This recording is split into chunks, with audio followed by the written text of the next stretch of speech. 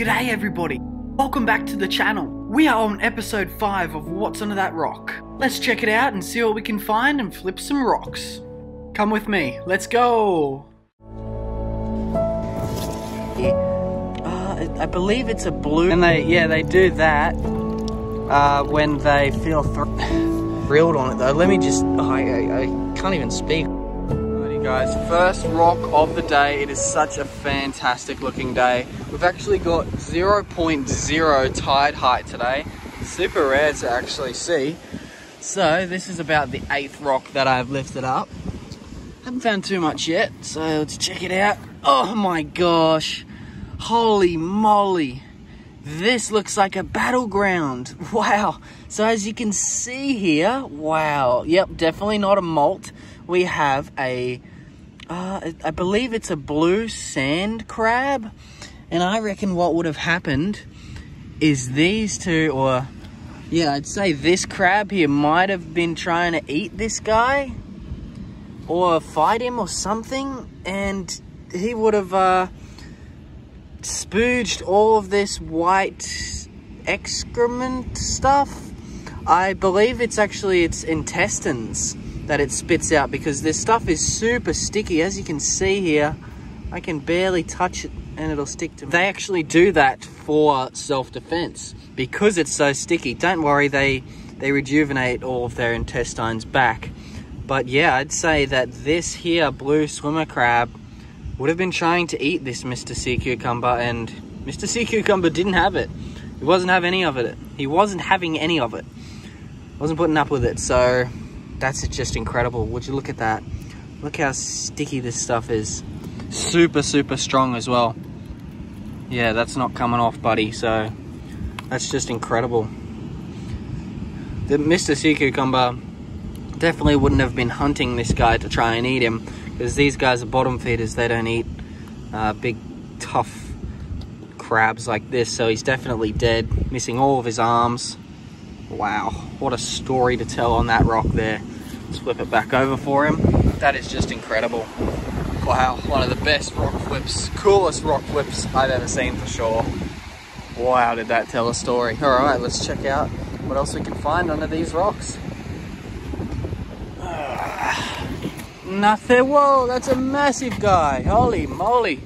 Sorry, buddy. Wow. Oh, he's got big nippers. Alright, I'm gonna leave him be. Wow. You're a big fella. You're alright, buddy. You're alright. Not gonna hurt you. Holy moly, you would definitely hurt me. You're huge. See the size of him? Wow. Sorry, buddy. Alright, I've been here for about 2.5 hours. Nothing. Big fella out. Urgh. Holy moly, but nothing. Haven't found too much today. Looked under a lot of rocks, but this one's looking really nice. Let's give it a go, eh? Come on, please. Yes! Oh, thank goodness, guys. Look at my face right now. Look at this, I'm stoked. I've literally walked like 2 or 3 kilometers and haven't found much at all. Surely, wait, I can't get my hopes up yet.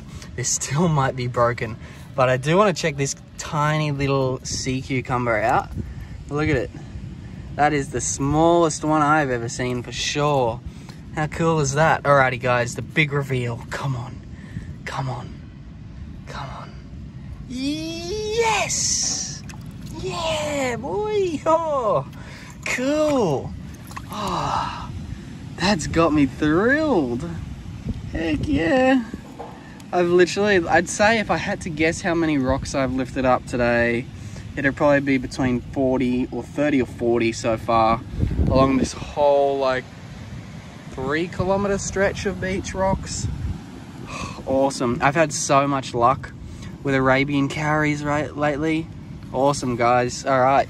That's why you don't give up, huh? It's really starting to look bad for today's shell finds, but awesome. We've still got a bit to go. I'm gonna look pretty much under all of these. Let's do it.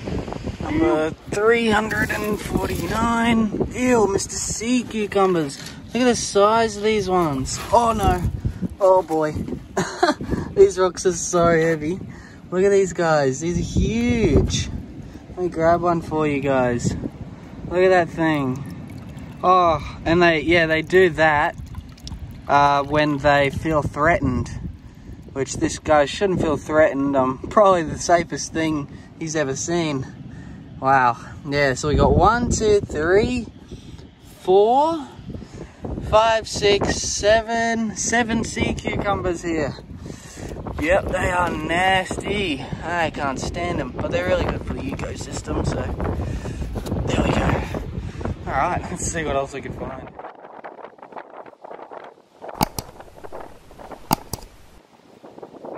Number 93. Oh my goodness, that is a giant. Oh, shame it's broken. Is it really bad? Oh, I guess. Oh, that's such mixed emotions. Yeah, it's a giant turbo shell. Wow, look at that. Look at that color. I reckon I'm definitely going to keep it. It's actually kind of cool that you can like see through it. Am I right? Wow, because it's really nice on that side. Look at that. It'll still sit really nice like that. Wow, that was mixed emotions. I was like, oh, so let down. But I was like, oh, heck yeah, that's a big turbo shell. Cool. Huh. Awesome. Comment down below. Would you keep this, you guys? I think it's pretty cool how you can see windows into it. Wow. Cool. I'm going to keep that, I reckon. Of course, we got nasty Mr. Sea Cucumbers. You disgust me. But we'll let you back down. Cool. That's really took me by surprise. Cool. Number 64 maybe? I'm not sure. Let's check it out. Hey, what? We got a couple of good things. Look at this though. This is a really interesting rock actually. Heck yes. So we have a giant sea cucumber, of course. But look at this. There's just so much wildlife. I don't know where to start. Let's start off first with this live money cowrie. Not only do we have one, but we have two. How cool is that? See them right there? Isn't that freaking awesome? Then next up, we have the smallest... Wait, wow, that's a Captain Cone. Are you freaking for real? I didn't even notice that until now. There's just so much to look at right here. All right, so what was I looking at first? I don't even remember. Yeah, this tiny sea cucumber. Look at that thing. Wow, look at it compared to a normal sized one. Isn't that incredible? But yeah, let's check out this Captain Cone here. It looks really old, to be honest. It's definitely got a nice ice cream cone top for sure, but then as you look down it's really discolored, losing a lot of detail. It's such a shame. I think I'll keep it though. I don't find Captain Cones too often. So that's a nice little collectible shell there. I don't even know what I'm talking about. Then we have this really nice Hebrew cone sitting there. That's pretty cool. Awesome. That's actually one of the best ones I've seen in like a week. Beautiful pattern on it, really decent size. Yeah, then we have the big sea cucumber sitting there. Hey, you gross thing. And then, yeah, the thing that caught my eye above the rock was this operculum here. Pretty nice. Let me step over here. Oh, I hate when that happens.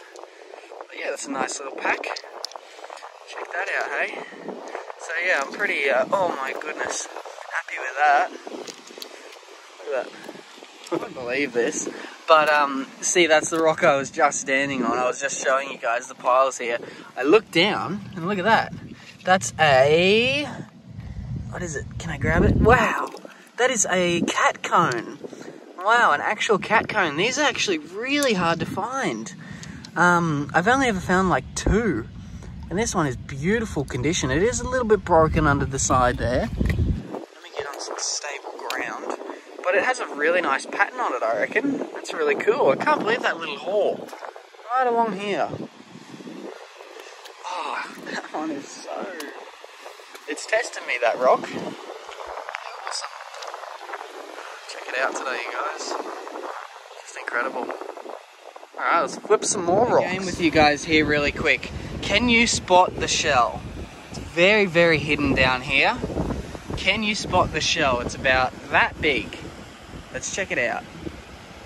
Let's get a little closer. Can you spot the shell now? Here it is. Very, very camouflaged, right? That's just incredible. That's over like months and months of sitting in the water and algae and getting thrown and thrown. Let's check it out though. If you don't know, this is a Arabian cowrie. Hopefully it's whole.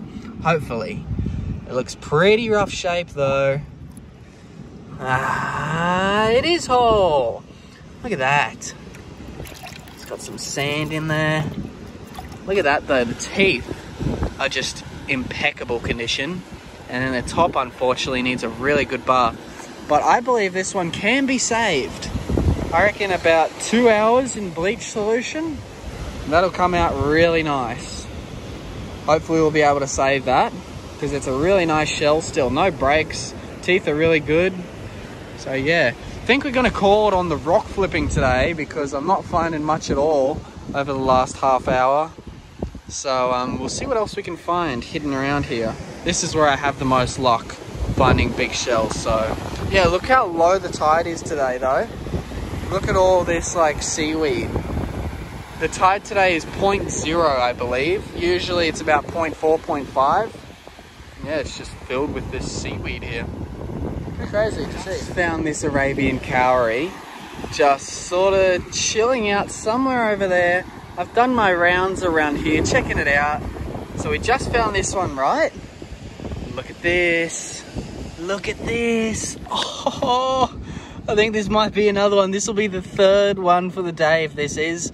But I'm going to go ahead and say that if this is empty, then the live snail that lived in this would have suffocated right here or around here in this sand, because that's what happens to them sometimes. They don't always get eaten. They actually suffocate when they get buried in the sand, just like this one here sitting down in here is.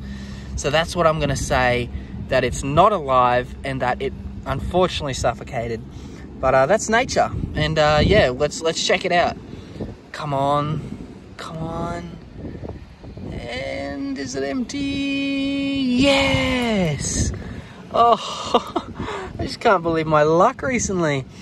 Obviously, it's a great win for me, but such a sad story for the shell, or for the snail more so. Yeah, so what, let me give you guys a little lesson here. I am absolutely thrilled on it though. Let me just, I can't even speak or think what I'm trying to do. Let's take a look at the shell here. Really nice shell, bit of a smaller one. But yeah, let me give you guys a little lesson here. So what happens is when they get stuck in the sand, they basically get bogged like a car does on sand. It doesn't have any tires, doesn't have any arms to sort of lift itself out. So once it gets stuck in here, it can't move. All it can do is slither back and forward. And what happens when you slither back and forward? You go deeper in, just like a car. If you keep flooring it in a car, when you're bogged in the sand, you'll just go further down. So yeah, pretty sad story, huh? Pretty crazy. I only just learnt that story actually a few weeks ago off Maddie. So that's Sand and Coffee Rocks on YouTube if you don't know her. But yeah, she told me about that. Pretty crazy, but it makes a lot of sense. So yeah, pretty cool. I'll happily be here to collect on them. But yeah, it's nature. Awesome. Alrighty, guys, we've got two Mr. Sea Hares, unfortunately, absolutely cooking out in this sun. Look at this. Look how high up this guy is in these like mountains, and look how far he is from the water. The tide is still dropping. We've got one here and one down there. They're absolutely getting cooked out here. They for sure would have died. Oh, this one's tough getting out. They for sure would have died if I hadn't come through here and rescued them. Let's put, this is actually still getting lower. So let's put this guy, actually let me grab the other guy first before I go too far so I don't lose him. Come here, buddy. These poor guys. Oh, this guy's even worse. Look at it, all the heat being drawn down in here, in this crevice. And this guy's a monster. Wow. Huge. So yeah, guys, if you're new to the channel, I don't even know if I can hold both of these. If you're new to the channel, pretty much every single time I come to the beach, which is literally every single day, I find about 2 or 3 or even more of these sea hares that get dried up and almost die in the high tide pools or low tide pools that just dry out. So let's find a good spot for them. This is pretty deep here. Whoa, got me there, almost slipped over, but one guy fell out.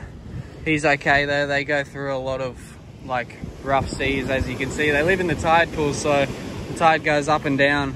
So he's completely fine down there. Lucky he landed in the water, so yeah, my mistake there. Couldn't really do anything about that, but he's all right. Didn't hit any rocks or anything.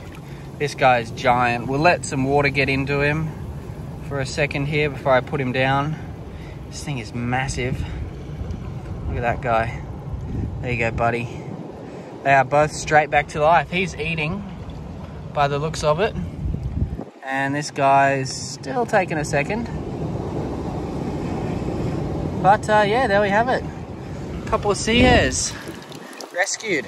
Awesome. All right, let's see what else we can find. Rock number 338 for the day, maybe. All right, let's check it out. Oh, we got some slimy stuff down under there.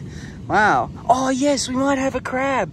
Another crab molt. I've been absolutely scoring on crab molts the last couple of days, you guys. Come on.